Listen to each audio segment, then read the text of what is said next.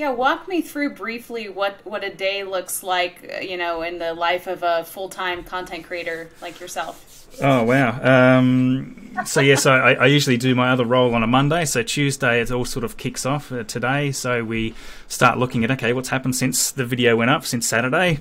Starting to compile all the scripting together, looking at other missions that are going on. So, this week we've obviously got a potential launch with Astra and things like that. So we're sort of planning out, okay, what's our video potentially going to be filled with this week?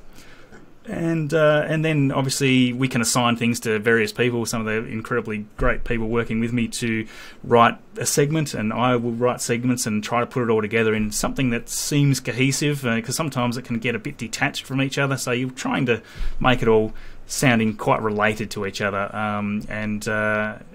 organising sponsor placements for the week and who's funding this one versus that, and then that all goes through until about Thursday morning for me, to when I sit down behind the camera, record it all out. We've got a script there in front of us. We record it all out using this camera that we're using right now, and yes, it then gets quickly sliced up into a big heap of A-roll.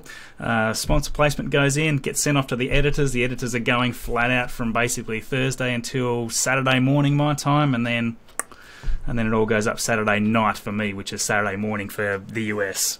And it's important that it's in the right released in the right time zone, because about 48% of the audience is from the US. So that alone, and then there's like 25% or something from the UK, and the rest all scattered around the world. In fact, when I was saying before that nobody in Tasmania would know who I am, it's quite literally true, because only 4% of the entire audience is Australian. That's the entire country, 4%.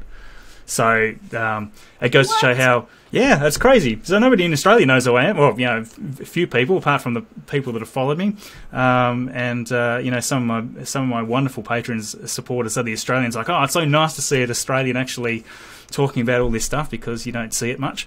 So